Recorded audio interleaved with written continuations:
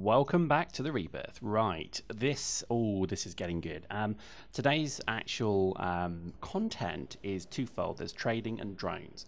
And we're going to look at drones first. Now, the thing is, drones have always been something that I think have been quite complex in X universe. And I think if you're familiar with Eve and things like that, drones in that are obviously very simple because you press a button and they kind of go off and kill things or do terrible things to people. And that's kind of the simplicity of it. Whereas in this, they have got this bang on right. And you'll see what's going on. Now, again, this game is a slow burning game. A lot of people, I think, are liking this series. I'm really pleased with that, and I think a lot of people are also kind of interested if it's worth buying. You know, obviously there's been lots of issues with the game on its launch. There's a few bugs that thankfully we've got through. You'll see that towards the latter part of this video, so we'll probably jump on that. But here you can see when you do your trading, what you're finding is you're kind of having to do it face to face. Now, I think there are probably interfaces either in the game currently or coming that will probably make it so that you can do remote trading. Post in the comments if you're aware of this, because I think at the moment, certainly when I filmed this, this seemed to be the only way to kind of get around. But anyway, what I'm trying to do here is actually just buy a drone.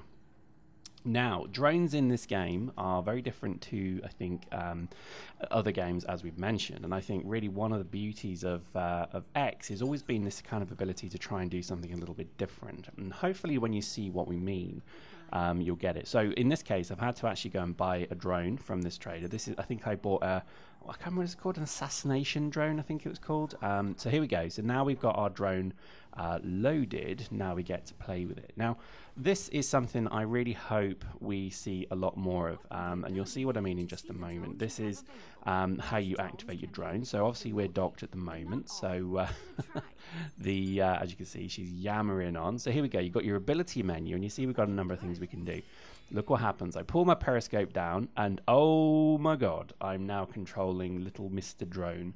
So this little thing that kind of buzzes around the ship is now pretty much a little mini ship for me to go and fight in. Now, think of the mechanics of this, and that, yes, it's got a gun. It's not a great gun, and this is probably not the best drone you can get, but just think of the mechanics of this. So that's literally my ship there. As you can see, I'm kind of flying around it. Obviously a bit of clipping to be aware of, but as you can see, that's the ship, and so therefore, you know, I'm in there and I'm now controlling this through a mind link. How awesome is this? This is something I really loved. I literally sat there and was like, oh my god, it's so cool, because the reality of what this could be modded into is, for example, you have your Marines, your boarding Marines. You know, you could fire a boarding torpedo into the side of a capital ship, then you could literally pull your periscope down and take control, or even just see what these Marines see or whatever. Think how awesome that is going to be. Think about all the different types of drones that are out there. You've got repair drones, cargo drones, etc. But just think about, you know, you'll get eventually mini fighter drones, quite powerful kind of long range drones. So you could park your ship way off in the distance, get in one of these bad boys, and then go and kill stuff, and it doesn't matter if you die. And there you go. Now that is awesome. I'm hoping you're absolutely squealing with joy over how awesome that's going to be. And we do use our drones later. The ability menu does give you the ability just to kind of panic launch all drones you've got and defend the ship automatically. So you can still run them on auto. Don't think that you've got to, you know, put time in to actually sit with the things. You can actually just say, help me, protect me, and they'll actually run off and start shooting. So on to part two. Now this is I should have sped this up, I guess, but I didn't really want to.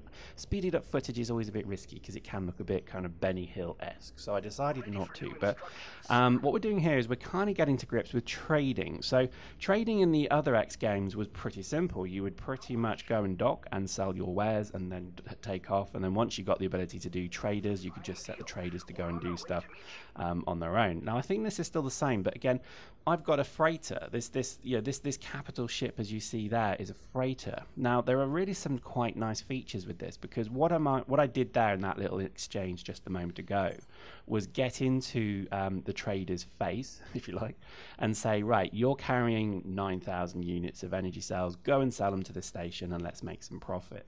Now it kind of tells you the profit you make as well, which is kind of cool. I like that. But in essence, this is really what the game is kind of bridging into. Is this? I guess, you know, you're kind of going to empower others to do it. So this captain will learn routes. Maybe they'll certainly, you know, they'll do what they're told effectively. So you could just say, go here, buy that, go there, sell it there, and that may then become a route that they'll then run. I don't know, but we'll see. But certainly in this case, it was about having a. In this case, this is part of the campaign, so we had to actually sell energy cells to this Plutarch mining station here. And you had to sell them 100, but I actually bought 9,000 by mistake. But I'd make a hell of a profit on it, so this is one of the good things. And just to kind of draw in here, the game is designed to be built around fleets. So I don't know if you can see what I'm doing now. Once you get within the gravitational pull of a capital ship, it pulls you in and holds you there. And it's called the drag. There's a drag effect of all capital ships. That means if you just kind of sit next to them, you can dock in them and just do this. You can, you literally could just sit in the docking bay and it will then move, and take you with it, or you can sit behind it, above it, left, right, whatever.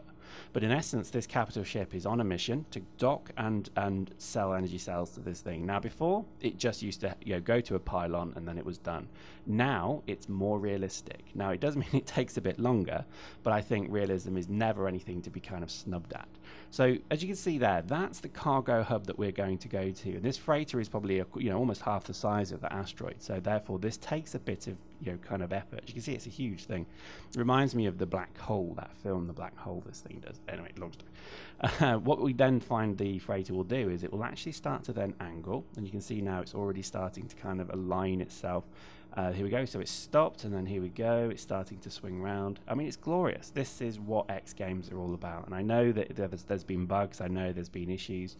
But to me, the majesty of this is wonderful. It's not like Eve, where you just get within 15 km, press a button, and then you whatever. I hated that. This is really about aligning the two docking ports. The docking port on this freighter is in the middle, and you'll see what happens. I'll move the camera in just a moment. In fact, I'll start doing it now, and you will then see exactly what's happening, and you'll see even the cargo being picked up by lifters and moved back and forward. It is awesome. Now, you may be wondering why I'm laboring such a point, but I guess I look for X games to give me this level of realism, and I think I was massively not disappointed with this. Because I think this is something that so many games just get wrong. So here we go. I've now moved the ship back. As you can see, that's my huge kind of capital ship freighter, and then we've got our docking port right there. Now, what I'm going to do is kind of, again, I'm still within the gravitational pull of this freighter, so it is moving me slightly as well still.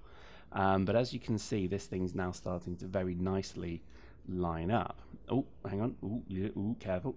So there we go. Now I'm in the pull of it again. So it's all safe. It's all pretty awesome. And there we can go. Now you see the port on the right. I am making such a big deal of this because this literally blew my mind when I saw it working. So there we go. We're in position. The trade can begin.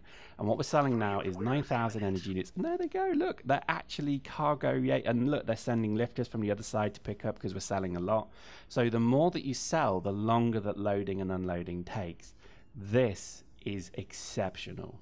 This is detail and content that I don't think any game has ever even come close to doing yet.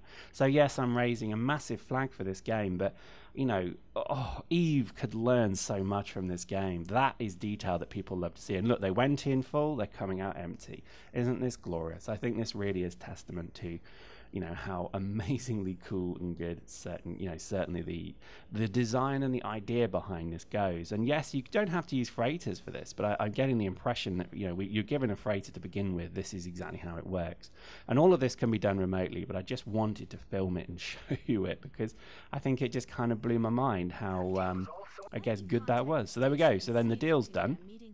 Lifters have gone and come back, and then all the cargo's been done. You get your money, so therefore the little trade mission is now complete.